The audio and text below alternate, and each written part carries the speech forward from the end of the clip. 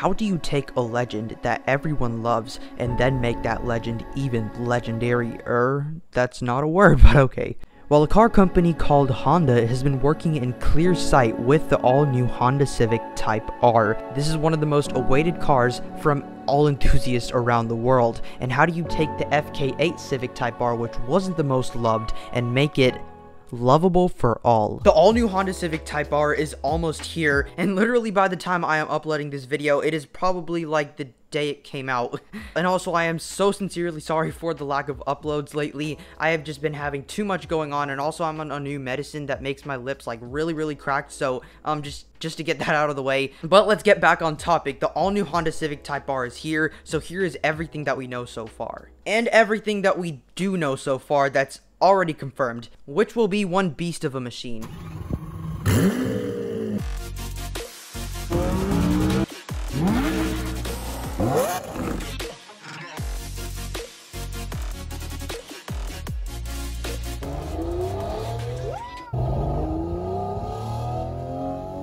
So if you haven't already, please subscribe down below to help me achieve my dream of becoming a successful YouTuber. I make all types of videos on this channel, from everything from car reviews to vlogs to my personal opinions to in-depth redesigns, and I also make informative videos and short videos, so basically every single thing a car guy would want in a YouTube channel. So make sure you hit the subscribe button down below and turn on post notifications so you'll be notified every single time I make a new video. The 6th version of the Honda Civic Type R is here, specifically the 11th generation of the Honda Civic, but only 5 of them have had the Type R treatment, but a 6th one is coming in less than 100 hours, so it's time for a little history lesson. The first ever Type R was based on the 6th generation Honda Civic from the 1990s. Then came the 2nd generation Type R, which was based on the 7th generation Civic. Then the 3rd, 4th, then the 5th gen, which was extremely popular amongst enthusiasts, but also got a ton of criticism because of the way it looked and how outrageously overstyled it was. But despite its controversial design,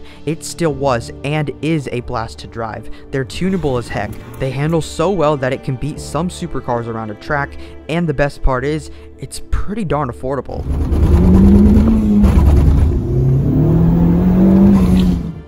But then we have the all-new 7th generation Honda Civic Type R that is based off of the current Civic, which is the 11th generation, which is a fantastic bargain for all that it offers, to be honest.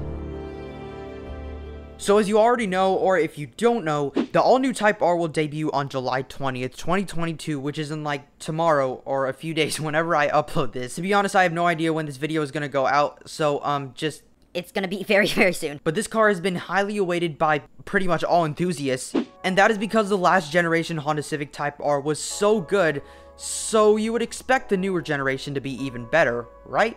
Well, let's just wait and see, because to many enthusiasts, hybrid cars aren't as exciting as pure combustion engine cars, but I don't really see how that affects it being a good car or a less good car than it already is. But the reason I'm talking about this is that this new 6th gen Honda Civic Type R will be the last pure combustion only Honda Civic Type R that will ever be made. So every future Honda Civic Type R will have some sort of electrification, also known as electric motors and a hybrid system. So in summary, this will basically be just the last ever pure combustion Honda Civic Type R, and every single Type R after this will be some sort of a hybrid. But seriously, someone please tell me how a hybrid system will make it less good of a driver's car. And speaking of which, 3 pedals are still staying for the Honda Civic Type R. Thank you, Honda, so much. Cars with manual transmissions are sadly being killed off by the automakers. And actually, if you think about it, very few car manufacturers actually still put stick shifts in their car. Yes, the good old-fashioned 6-speed manual.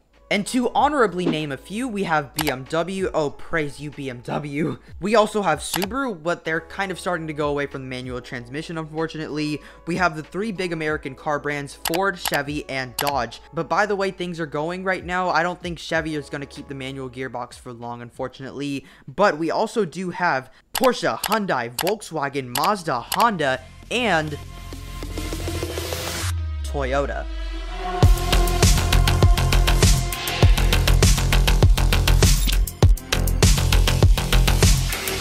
The all-new GR Corolla is loved by, well, literally everyone that I have talked to for the most part, because I haven't seen a single complaint about the GR Corolla so far, and its main rival will be, well, if you guessed it, it is the Honda Civic Type R. And also the Volkswagen Golf R, but the Type R mainly. Yeah, you get the point. But the Civic Type R has something that the Golf R and the GR Corolla doesn't have. Well, technically it's what the Type R doesn't have, and that is all-wheel drive. The formula of the Type R was always a front-wheel driven hatchback that should be fun and engaging to drive, but all at an affordable price tag, and technology and engine development has advanced so much since the first Type R came out, and it never used to be turbocharged like it is today though.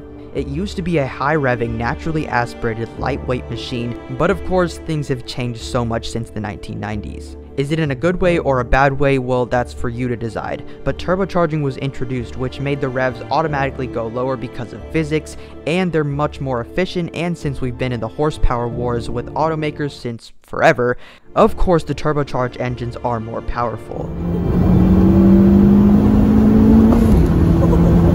Imagine if the all-new 2023 Honda Civic Type R still had around 200 horsepower. Now, that wouldn't really be appealing if you're looking for a high-performance hatchback that's affordable, would it? That's why they have to go with the new stuff, and the auto industry changes, well, almost every single day, and regulations change, unfortunately, and that's why every single generation after will be hybrid, so yeah. That's not a bad thing, though.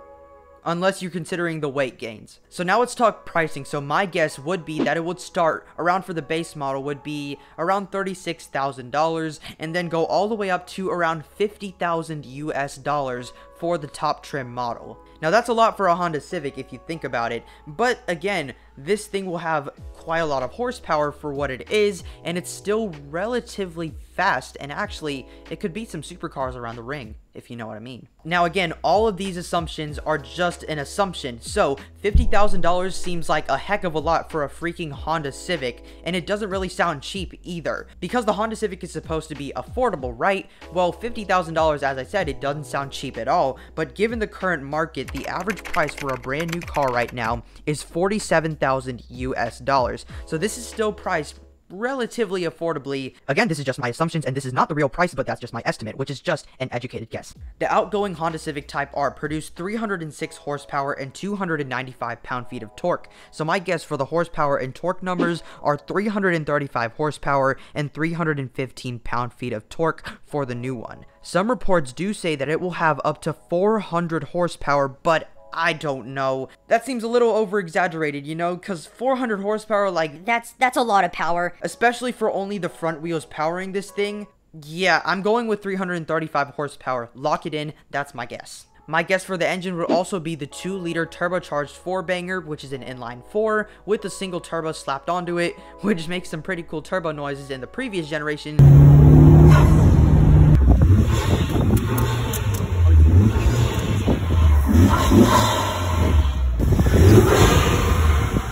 So hopefully in this generation, it will be just absolutely insane. But given the stricter emission regulations, I'm not counting on it to sound better than the previous generation. And speaking of exhaust sounds, this will have like the same triple exit exhaust that the previous generation Civic Type R had, which looked pretty cool. But I don't know if they should keep it for this one. I think dual exhaust would look perfect on this because it's going to have a very simplistic design compared to the old one, and we will talk about design later though. Now, the paint colors of the new Type R have actually already been leaked, and some of the colors include Gray Pearl Championship White, Rally Red, Boost Blue Pearl, Sonic, and Crystal Black Pearl. And since we're on the topic of colors, of course the design of the car will make one color look better than the other color, so let's discuss it. As I was saying, the design of the last Type R looked like it was designed to attract a 4-year-old. Or in other words, it was extremely overstyled and every line didn't connect to another, which really didn't make it pleasing to the eye.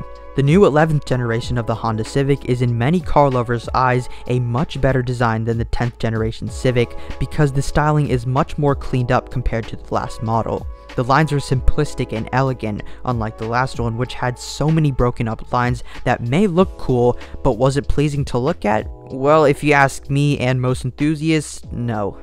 The design of the 10th generation Civic Type R had so many fake vents, and I'm not exaggerating right now, but literally every single angle that you look at that car, it had a fake vent somewhere. And I don't know if other people feel the same way that I do, but I think it kind of looked like a cheap body kit from Amazon that was slapped on the car. I don't know how else to describe it. The Civic Type R has always been a hatchback, and as time evolved from generation to generation to generation to generation to generation and so on, the hatchback design doesn't seem to even be a hatchback design anymore, because in the newest Civic hatchback, keep in mind I quoted new Civic hatchback, because it literally looks like a sedan or sportback, which is a fancy word for sedan. The new Type R will be looking to dominate lap records, specifically for the front-wheel drive segment. And of course, this means that it is going to handle around corners extremely well, and it will definitely come with some sticky tires from the factory, but maybe that will tone down the fun factor a little bit when you're trying to do front-wheel drive launches and get a little bit of tire spin, you know? But this car isn't about doing that. If you want that, get the Civic Si. Janace, I'm talking about you. But if you want faster lap times, this is going to be the car for you. And if you want simplistic design that's probably also going to shoot up in value a lot, because the current generation is already shooting up like crazy. It's like doubled in the past 6 months. But if you're looking for a fast, affordable, fun hatchback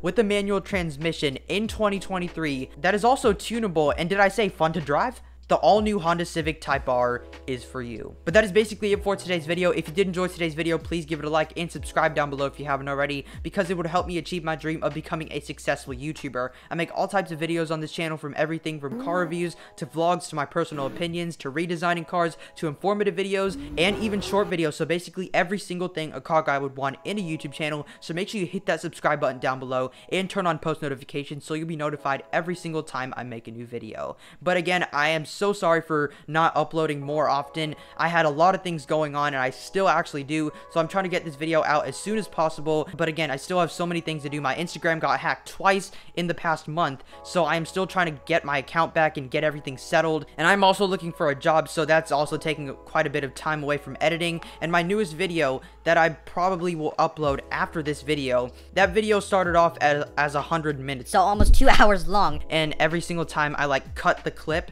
it takes like 30 seconds to load, so that's why I haven't uploaded. But if you did enjoy today's video, I hope to see you in a future video, and bye for now.